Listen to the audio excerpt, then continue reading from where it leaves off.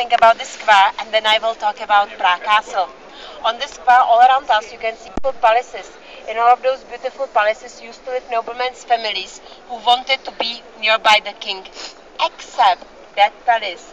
This is Archbishop Palace, and Archbishop used to live inside.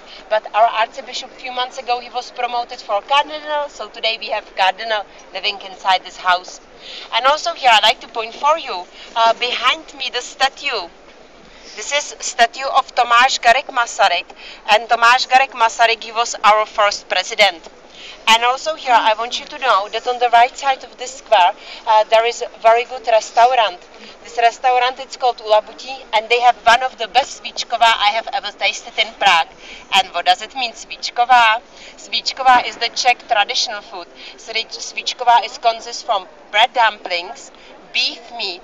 All this is in the carrot creamy sauce. In the carrot creamy sauce there is also a lemon with cream, and in this cream there are really nice sweet berries, and this food is absolutely yum. So where is that?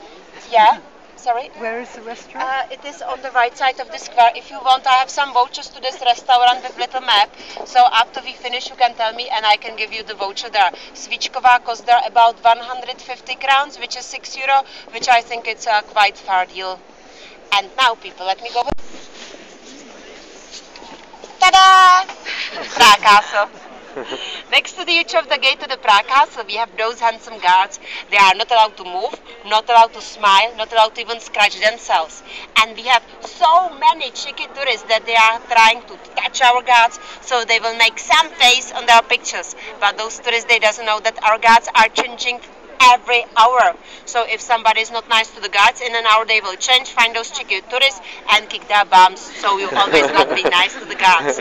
If you like to see the big guard changing ceremony, you must be here at 12 o'clock at midday.